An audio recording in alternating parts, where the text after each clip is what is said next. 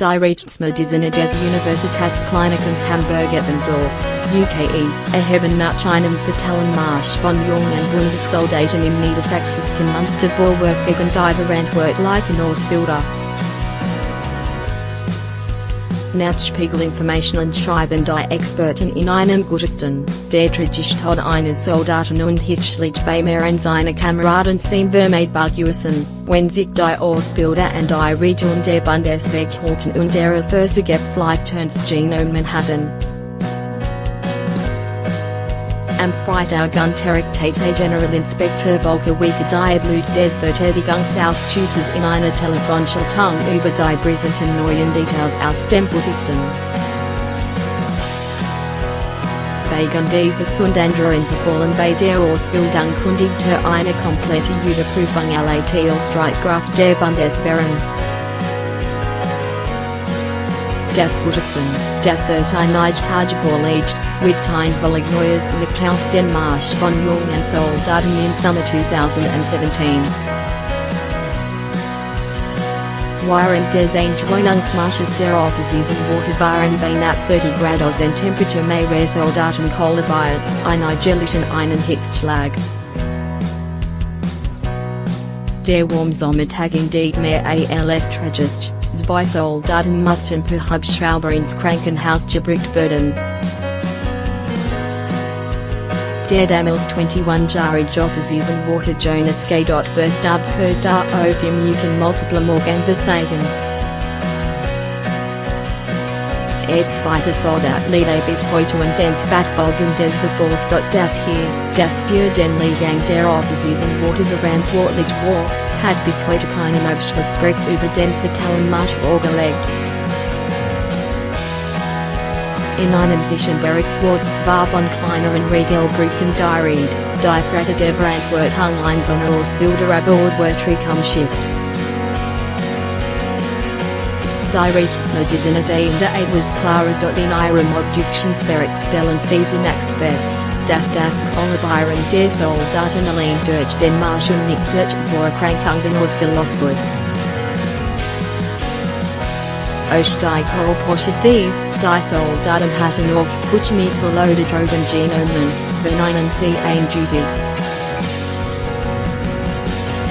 Stattdessen kommen die erfahrenen Rechtsmediziner zu einem eingültigen Ergebnis, die kollabierten Soldaten hatten laut ihrem Gutachten keinen Hitzschlag erlitten, wenn die Ausbilder die Bundeswehrregeln für solche Märsche und ihre eigene Versorgung gegenüber den Soldaten ernst genommen hatten.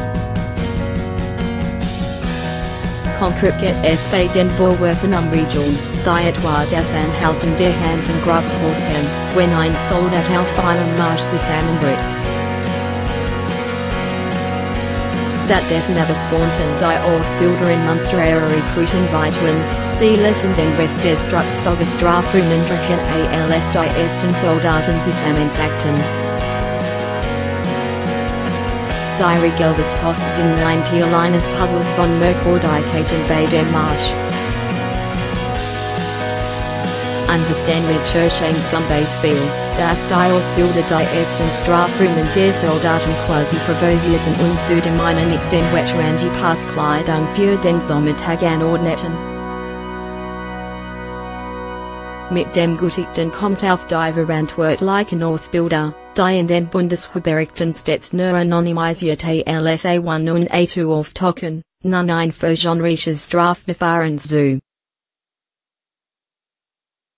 Die Ermittlungsanwaltschaft Lüneburg, so Insider, muss sie aufgrund des Gutachtens mindestens wegen fahrlässiger Körperverletzung einklagen, vielleicht sogar wegen fahrlässiger Tötung.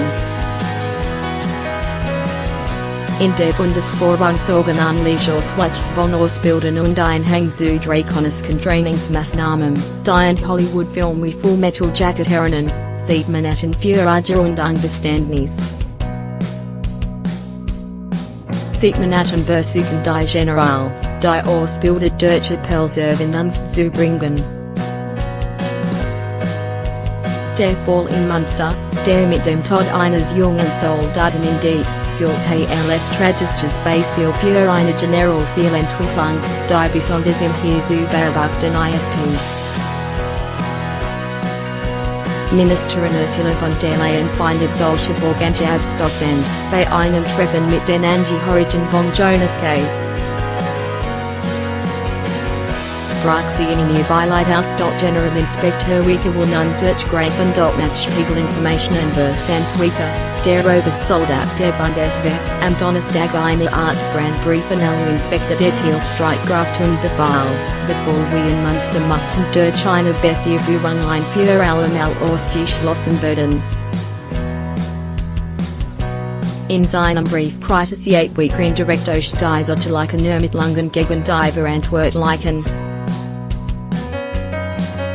Es besteht in puncto Ausbildung weiterer dringender Handlungsbedarf, eines spürbaren Begleitung der Ausbilder und einer Generalprüfung der Ausführung und Versorgeverhalten sei dringend erforderlich.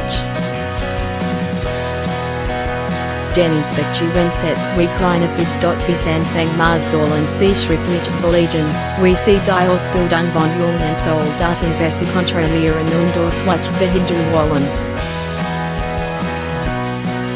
Ein paar Tage später dann wird sich der Verteidigungsausschuss mit den Themen Munster befassen. Die Abgeordneten haben schon jetzt viele Fragen. Nach den Ergebnissen der Rechtsmedizin bekommt man in der bisherigen Darstellung der Ereignisse auch nicht Zweifel, sagt Tobias Lindner, der Grüne des Ausschusses.